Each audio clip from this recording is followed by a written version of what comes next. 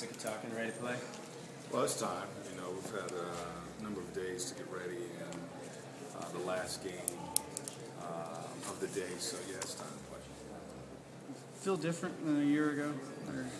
No, you know, still excited. My last 2 nights I haven't slept. I've been up about 4 o'clock, just excited to get to practice and get going. And this morning, you know, getting to shoot around and get going. So this is an exciting time. This is what you play for. Opportunity to play against the best and you know, see where you are. How do you keep your team, especially the people who have been out there as much this season, away from the temptation of trying to run with the Suns when they shouldn't during this long series?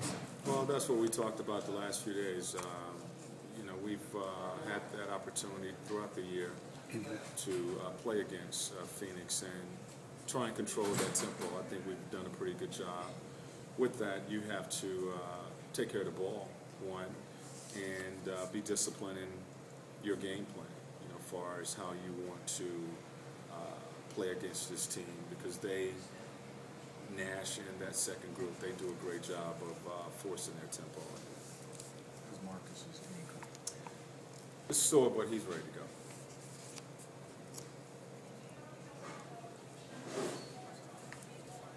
Any last-second secret source?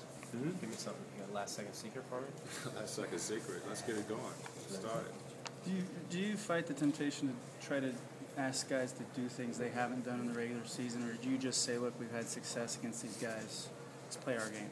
No, you know, asking them to do something that they're not capable of doing. You know, it's like putting Rudy in there and telling Rudy to be Brandon. You can't do that.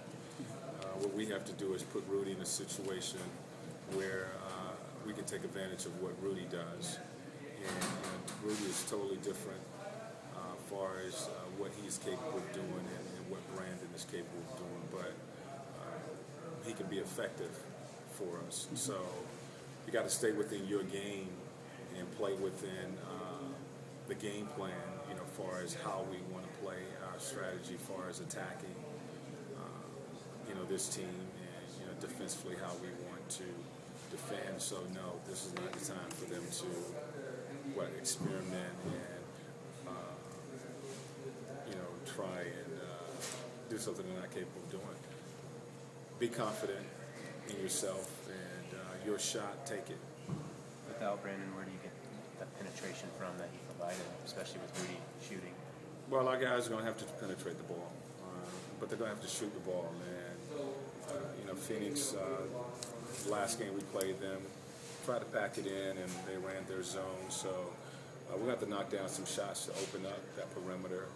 And when the paint is open, then we got to attack.